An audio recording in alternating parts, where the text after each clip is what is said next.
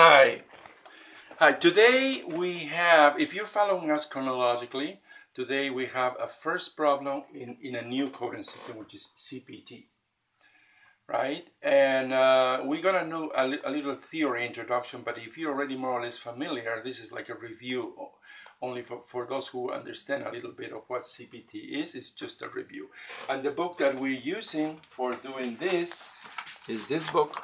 Can you point to this? Let's get a good shot. And then we have coded this book RVA, right? So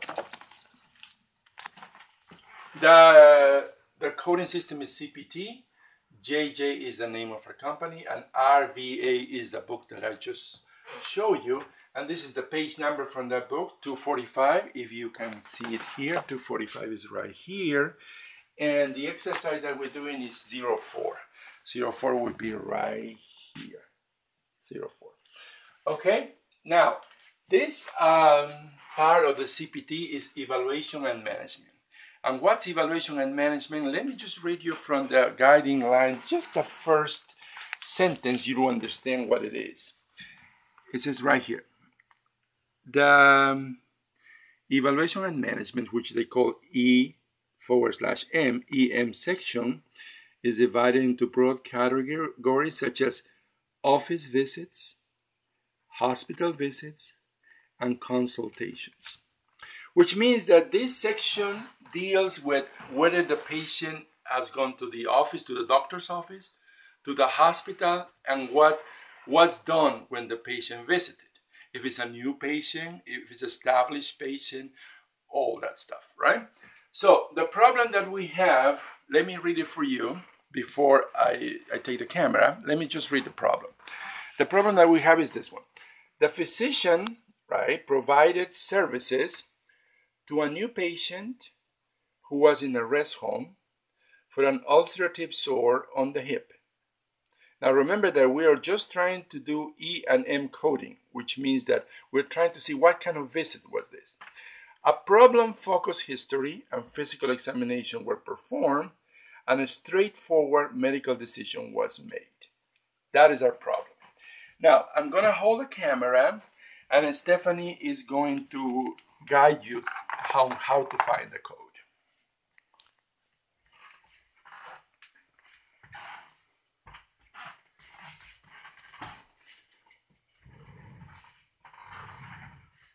Ready? Okay, let's start with reading the problem again, and we're going to underline the key words that we need to find the path. The physician provided services to a new patient who was in a rest home. So new patient is the type of patient that we have, that's a keyword, and who was in a rest home is another keyword because it tells us the condition that the patient was, right? So the path that we have using just those two keywords is, what is the path? You go to, can you point there? You go to the index, and then you go to rest home visit. Why? Because it says right here, rest home, right? So you go to rest home visit, and from there it sends you to see domiciliary services. So you go to domiciliary services, and you choose from there, you choose new patient. Why? Because it says here, right, new patient. And now they're going to give you a set of codes, a range of codes, 99,324 through 99,328.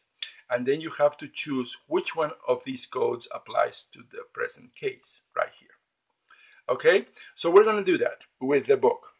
Can you show the book that we're using to our viewers? The cover first, real quick. This is the book that we're using. It's a little outdated because it's 2011, but it's still valuable. So let's go to the index first, right? Right. Let's follow the path. The index first, which is in the back of the book, is contrary to the ICD-10. This one is in the back.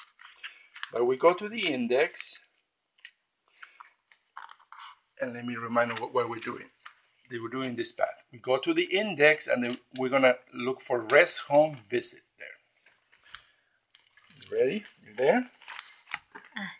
Here we go. Rest home visit, right there. It's in the R, it's alphabetically, so it's in the R, rest home visit. And it says see domiciliary services, right? So what do? We go to domiciliary services. And that would be on the D, right? Right. Okay.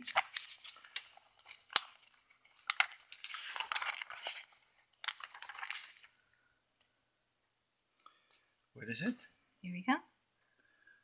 Let me see. Domiciliary service on the D, right here. And from there, we go where? From there, we go to new patient. We have all these choices: assisted living, discharge services, established patient, and new patient. And since our text says new patient, we go to new patient, right? Right. So they give us a range of codes, 99324 through 99328. So our code is one of those, from 24 to 28, right? So we're going to write down here the first step of our path. This is our range of codes. Now we're going to find out which one of these are, right? Which one is the right code? So we're going to go to the tabular for those numbers, right? Right. And where does it start? It starts here, 99,324, and it goes to the next column all the way down, and it go here. There are 5 codes, right? Right. Okay. Now, how do we choose which one? By 3 criteria. I made here a little table, right? And then I'm going to explain to you. The code is 993249932A, so the characters that are the same for all of them is 9932. The character that changes is 4, 5, 6, 7, 8, which is the last one. And now there are 3 criteria for which one to choose the right one. There's a history, there's examination, and there is decision making. According to this, you are going to find the right code. Okay, so we examine all of them. We're going to start with history, the first row, and they have to have a check mark. Can you come here to the whiteboard and check mark according to what we're going to find here? Okay, for new patient from 4, right? It's right here.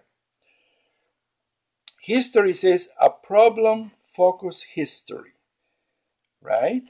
And in our problem it says a problem focus history. So number 4 is check it as yes, right? So number 4 will be check yes, is a problem focus history. Now number 5 here, it says an expanded problems focus history.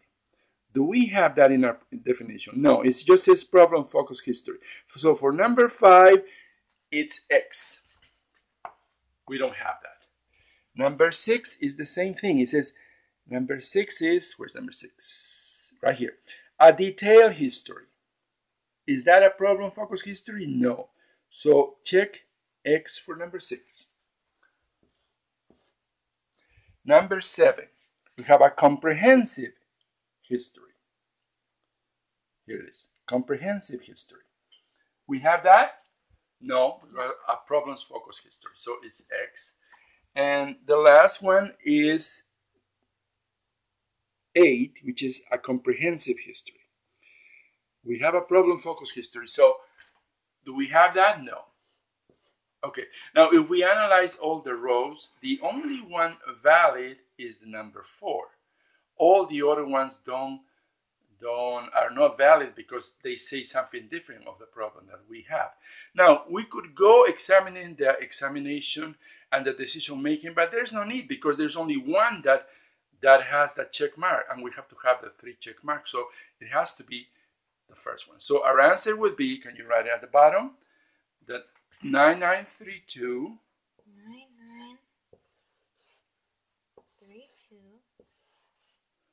4, because 4 has the check mark. That is our answer to the problem. Okay?